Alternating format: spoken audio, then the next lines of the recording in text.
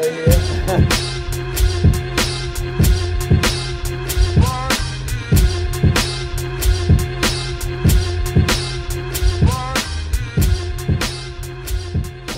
Stuff right here, talking to so many different people, and really, it's awesome if, because I'm human and I get wore down quick.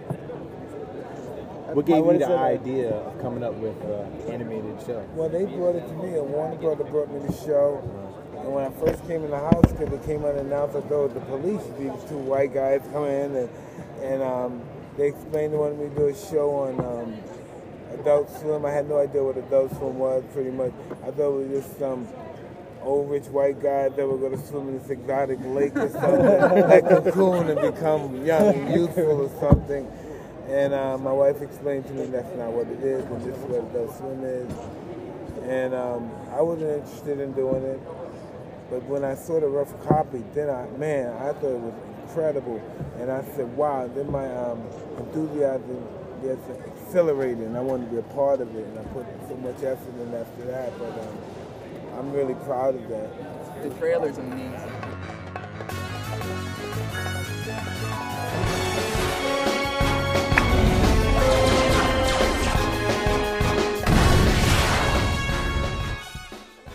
Every one of them has a message from someone that needs help solving a mystery. Oh man, it's so dark. I can't see my hand in front of my face.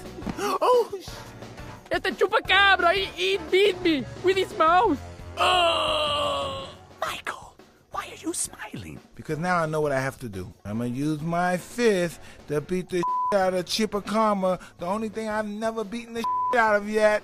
After doing a comedy like The Hangover, are you comfortable at this point in your life with people laughing with you, or if I can say, like when I used to fight, if you said something about the comedian made a statement, I would look like be hunting the comedian down. And I'm just happy I don't have to take myself serious, and that's just a part of growing up, that throughout the whole spectrum of this life, we're so small, we're so minute and insignificant, but we think we're bigger than what we actually are, and it's hard not to, because even though we're probably not think much of ourselves, but we're all we think about. But you learn humbleness and time. Time is the best teacher. You're doing so many things. Like you did boxing and then you were in Hangover, and then you did the HBO special, which caught a lot of people's attention. I thought it was awesome. Thank you. And you carried that. Came back from Monaco yesterday from the family, Roy's family. You carried that over into the show, and I saw the trailer. Is the trailer what you envisioned, and are you really excited about it? The trailer is more than what I envisioned, because I thought it was going to be El Schmuckoville. But when I saw it, I said, whoa, and then I really got involved and enthusiastic about it. I said, hey, let's do this over, man. I want to make sure it's done right. So we went and we've done some over there. I didn't want to do it at first, and then I said, no, let's do that over. We're going to make it better. And I'm just very grateful, because, when you really think about the life I lived before, at the height of my career, when I'm making $40, $30 million a fight, cartoons didn't touch me with a 1,000,000-foot pole, and the fact that I'm at this stage of my life, and I'm doing cartoons, I'm doing international shows. And I don't know how I feel about you going away to college. Well, we have to talk about it at some point. I'm 18. 18? Where did the time go? I remember it like it was yesterday. You were just a little baby, but you told me, stop living for yourself. And let me say something that I haven't been humbled in a long time. Last time I really been humbled when I was in prison, So I went to this school in Stockton. I went to Stockton, and I went to talk to some kids. And when I went in the room, it was a 10-by-8 screen, and the teacher had to explain to them, this is what I did before I did this acting stuff. None of them knew I ever fought before. Whoa, I went in there, but I played a lot. My deep down subconscious said, oh, I'm thinking I'm a god. These guys forgot me already? These guys don't know who I am? And that was really humbling.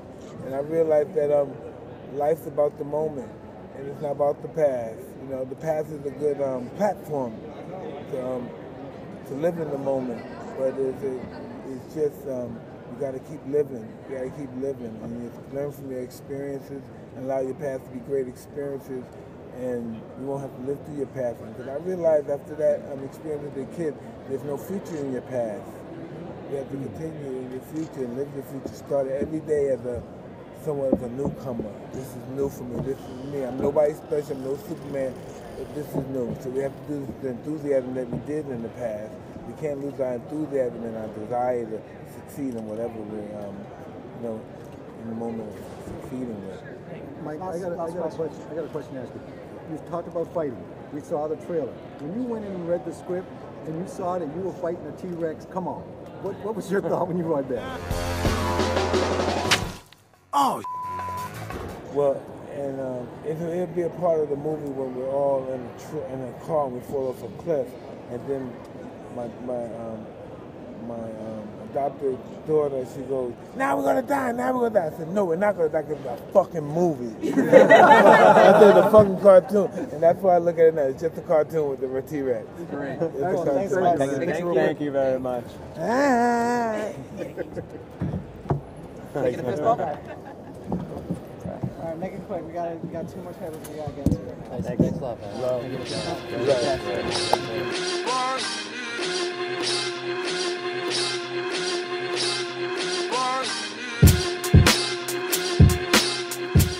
ain't got no time for bird sex. I wanna fly. Okay, that can't be a song. Yeah, that was a song. Ain't got no time for bird sex, man.